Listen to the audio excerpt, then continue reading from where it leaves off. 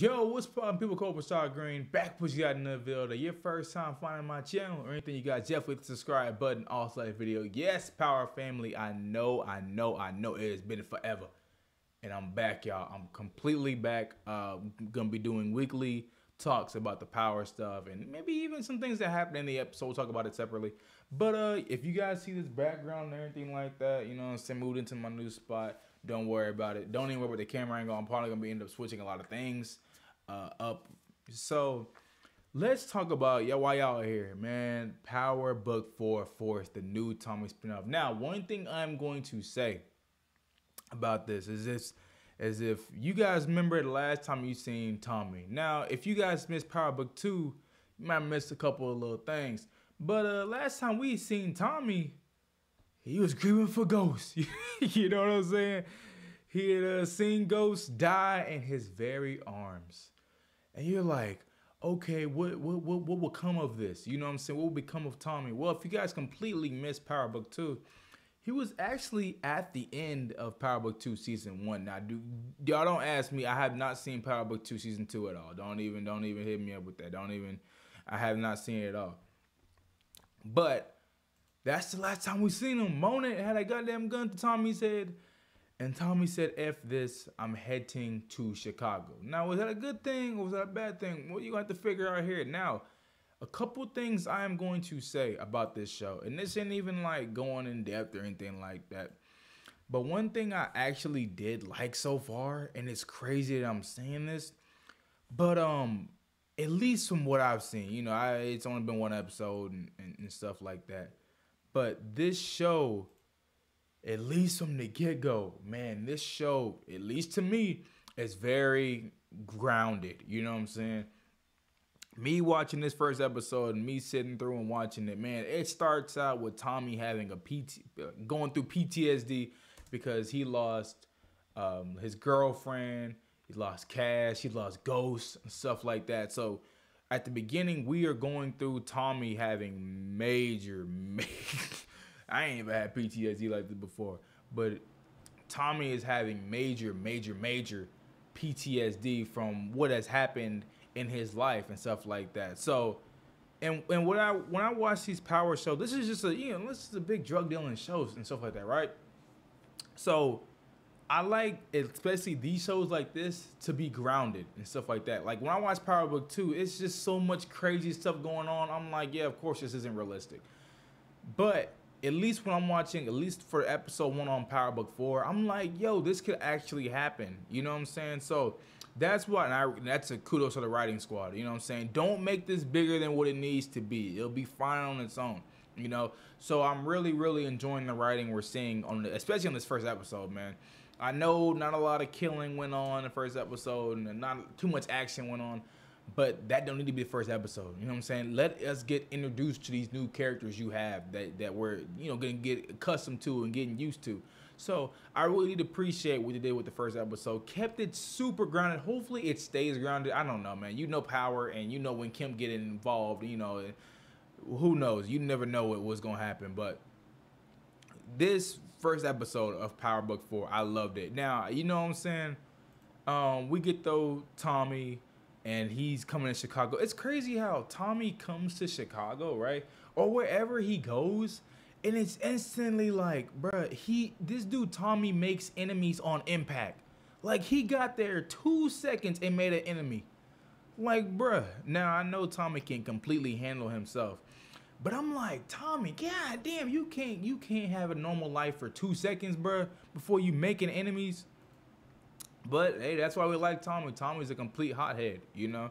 So yeah, I mean, even like it's the first freaking 2 seconds of the episode, he's already making enemies, you know. So yeah, and I'll have to say, man, right after that moment, we get another moment. Now, I had been on this guy's show before and stuff like that, and he even told me, or I don't know if he told me, but he had said to his chat and stuff like that he was gonna be in Power Book 4, and if you guys don't know exactly who I'm talking about, man, I'm talking about Jay Moore reviews. Whenever I seen Jay Moore, I'm sitting there like, ain't no way, bruh.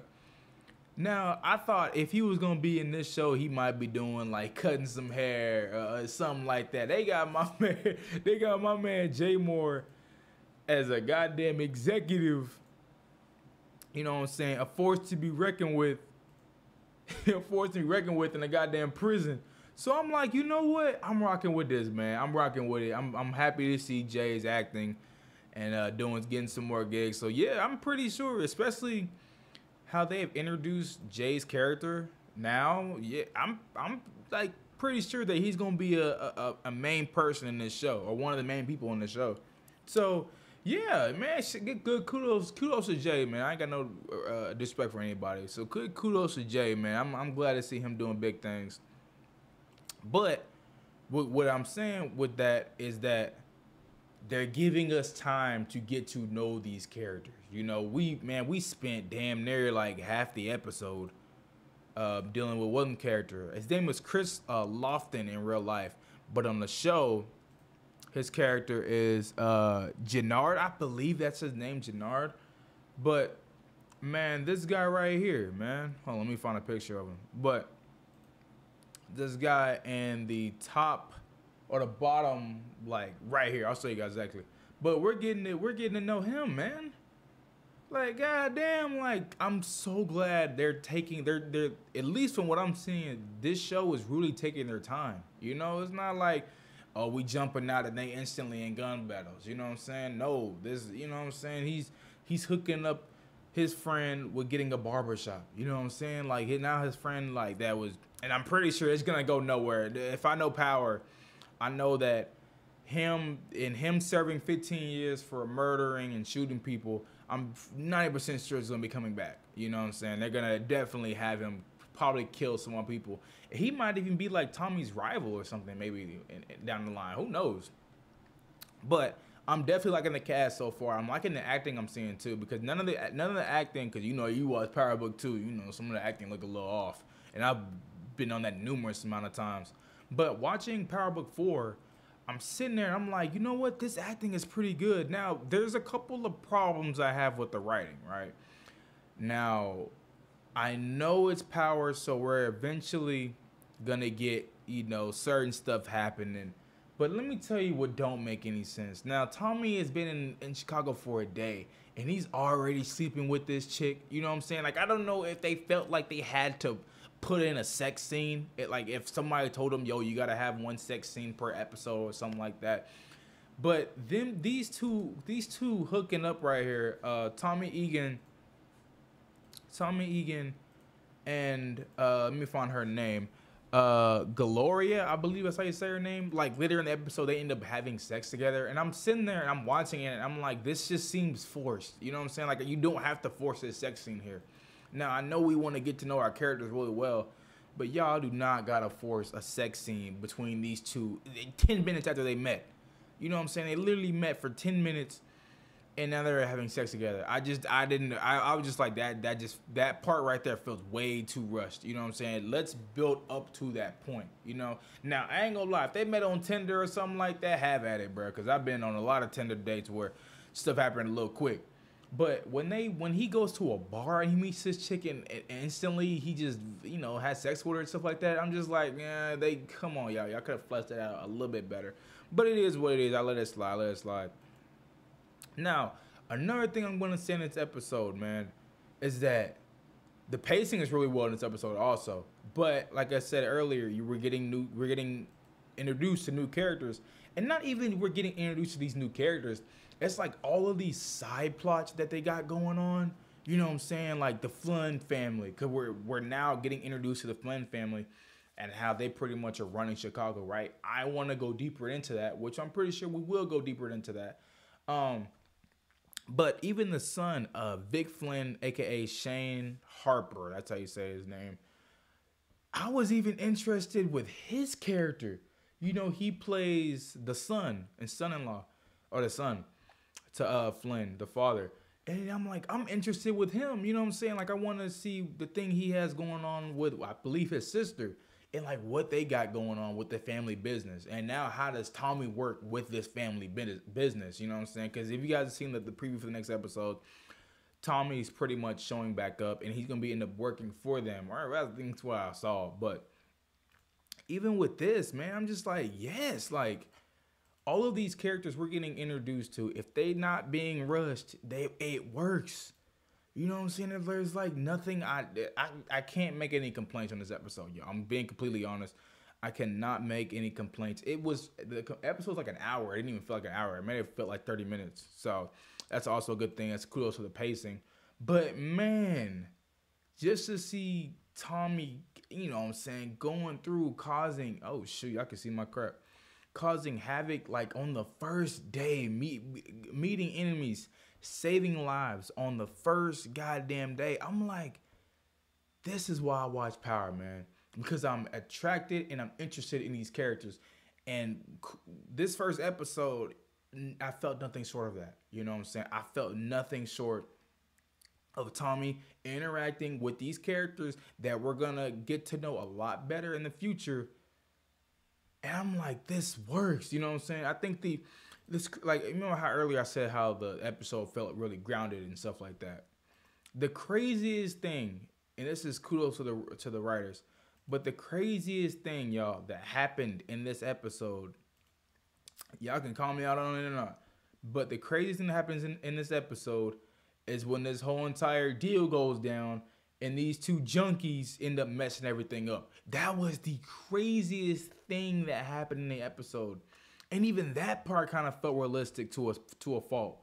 So I'm like, yes, like, if this, I'm gonna be real, if this is how crazy we're gonna get right here, then this works. Because what pushes it to the forefront is the writing. The writing gets pushed to the forefront, and that's what I like the most. Because, you know, you see a lot of shows, it's like a lot of movies, you'll see it's action first, action first, action first. You know what I'm saying? Even sex pieces, action pieces, whatever. But this show, at least from the first episode, it's the writing comes first, y'all. You know, Tommy's meeting his grandmother that he thought was dead. Tommy, I didn't even talk about this part. I kind of completely forgot about it. But shoot, even in the episode, later on in the episode, freaking Tommy, which I thought was kind of crazy, they pulled this out their ass. But Tommy freaking at the end of the episode kind of figures out and finds out that, yo, this dude's got a brother. I'm not gonna lie, no cap. Whenever this dude was talking about how he was Tommy's brother, one thing I was saying, I was like, yo, they kind of do look alike. You know what I'm saying? Like, just a little bit. They kind of do look alike in their own little way. But it was interesting because I was thinking to myself, what are they gonna do with this now? Like, is he gonna be joining? And I'm pretty sure it's gonna end up happening. But is Tommy's brother gonna end up joining him and joining forces with Tommy, working side by side with Tommy? Will that happen eventually? Which I think it will, because there'll be a lot of interest in that little side plot right there with his brother and what they could possibly do with his brother. So I think something will end up happening right there. But man, I know this video ain't that long. It's actually 4 o'clock in the morning where I'm at. So, man, this first episode, man, I got no complaints, man. I got no complaints. It was super grounded. And that's just all I asked for, man. Especially, I want a show to feel realistic, you know. This first episode felt really realistic. Now, if you go watch Power Book 2, man, none of that crap feels realistic, man. You can kill somebody in a pool with a bunch of cameras and no one knows who did it. You know what I'm saying? It's just stuff like that. But what I'm liking so far, I'm really liking the writing here. The pace and everything is really good. Acting, top notch, at least so far. I got no complaints here, man. I'm gonna keep reviewing the show. I know this little video was a little different and it wasn't to my full extent. Don't worry, y'all. I gotta get everything set up here. I'm kind of working a little bit different than I'm used to, but that will all get done in due time. Y'all first time finding my channel, hit the subscribe button. Also, the video. Tell me y'all thoughts, complaint, criticism, stuff like that down below. And hey, we'll see you guys in the next one, man. Peace.